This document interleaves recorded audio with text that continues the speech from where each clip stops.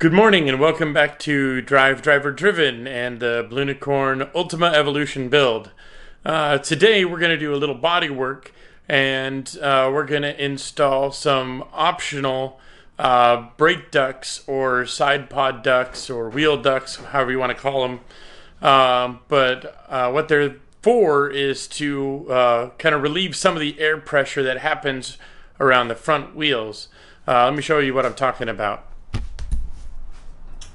So what we're dealing with is this area here right behind the front wheel, and this is going to be very, very close quarters. So the back of the wheel is almost even with this part of the body, and right here you can see it's all blanked off, and on this side we have the mold, but nothing's been cut out yet.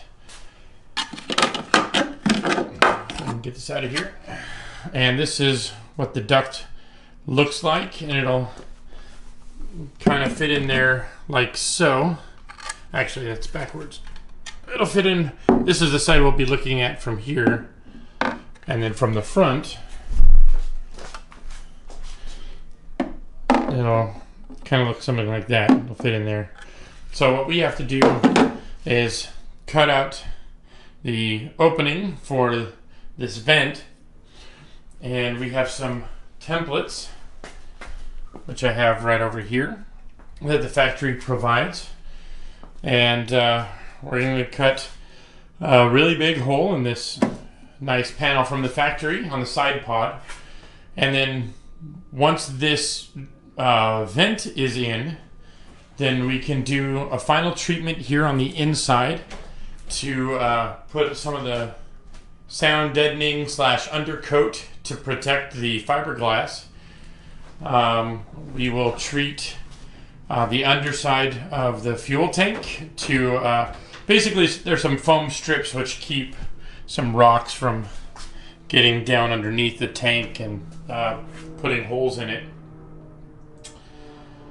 And we will treat this large backside area with some more of the undercoat to protect it. And we'll do that for each side, and once that's done, we can finally permanently attach the side pods to each side of the car, and then after that we can put the car on the ground and finally get rid of these trestles that it's been sitting on for a couple months. So I don't know about you, but I'm pretty excited. This is a little bit of work to go through, and we'll see how much we can get done today. So let's get to it.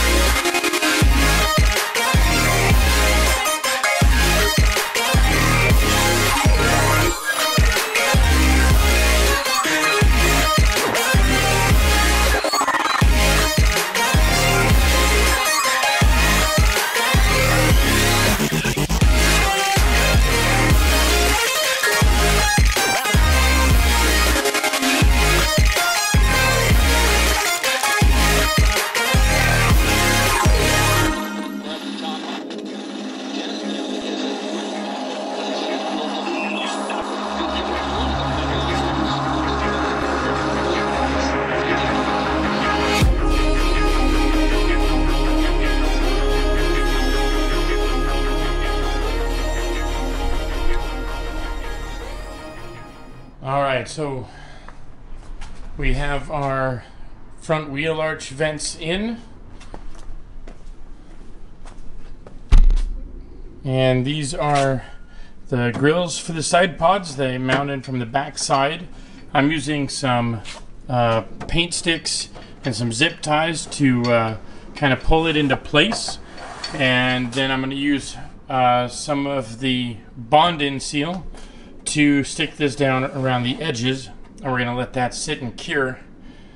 But I wanted to show a quick update of what these look like from the back. You can see they kind of has this flange that goes around the vent from the back side. I'll pull this one off so we can see.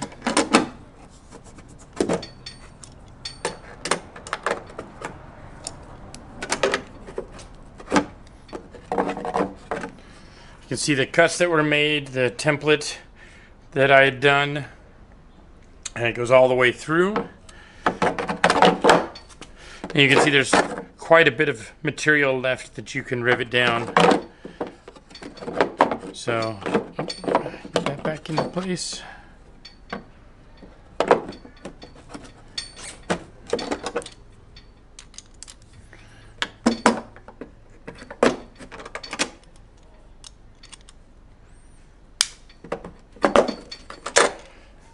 And just like that, it's back into place.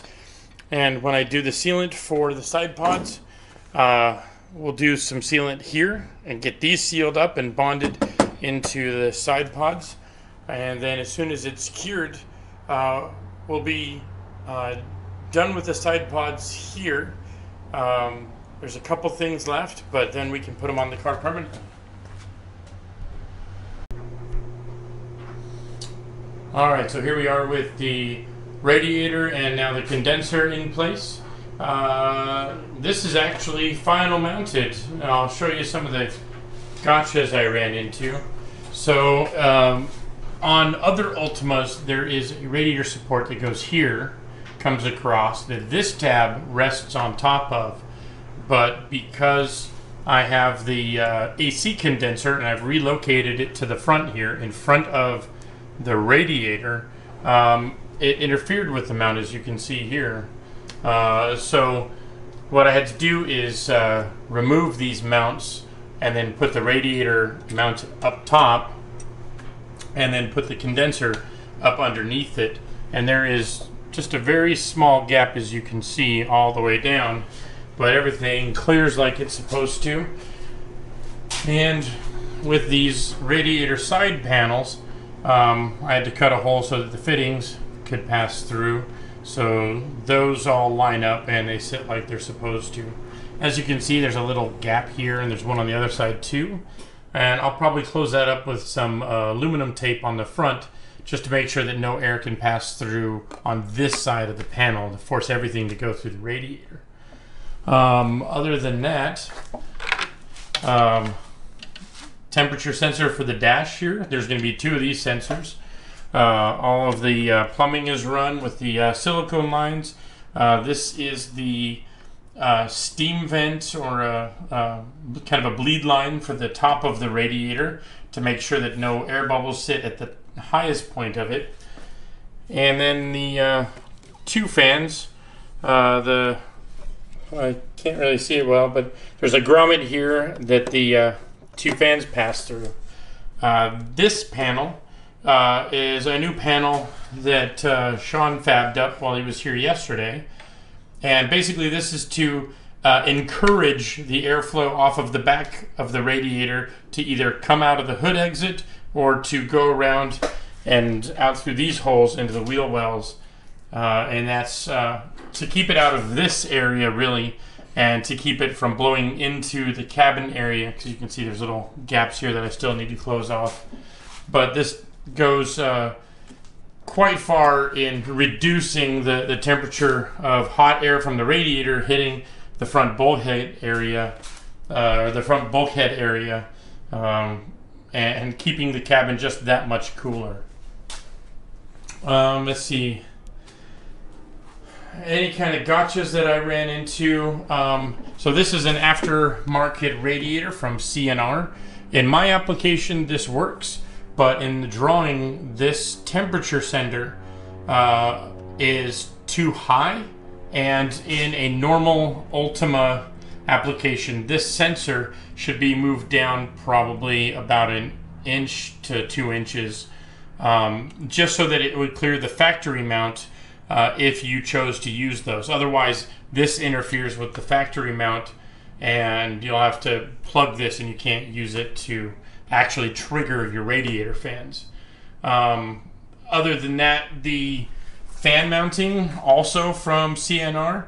I okayed the drawing, this is my fault. So I okayed the drawing because I didn't know that this wouldn't clear the hood exit, or the front clamshell exit. So if the fans use these pegs, the whole fan sits over to the side, and it does not clear the edge of the hood vent. So I chose to mount the fans through using these kind of plastic fingers that go through the actual radiator core, which is how most fans are mounted nowadays aftermarket.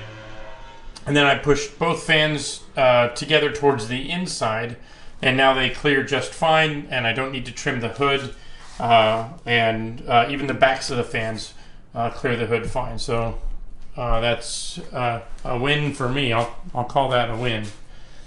The other gotcha that I found was once we put the radiator in place, we discovered that this lower A-arm bolt was backwards. This is the correct orientation, where the bolt comes in from the right side and goes through the left, and the nut is on the left side. We had it the other way around, and then that made it so you couldn't actually remove the bolt, which makes doing an alignment basically impossible. So just something to think about when you're putting your Ultima together. And it's like that on both sides, if you can see. So here's the other side. I had to swap that one around as well. So that's the front all said and done, basically. Got the tow hook on here. I didn't want to wait for the factory to send factory tow hook because it wasn't included with my kit. So I just picked up, I believe this is an OMP, just a yellow tow hook. It's a good contrast color against the blue car, and it's rated for basically motorsports use. I figured that was good enough for me, and it just bolts straight through the floor and down underneath. You can see there, and that should be more than enough to hold the weight of the car.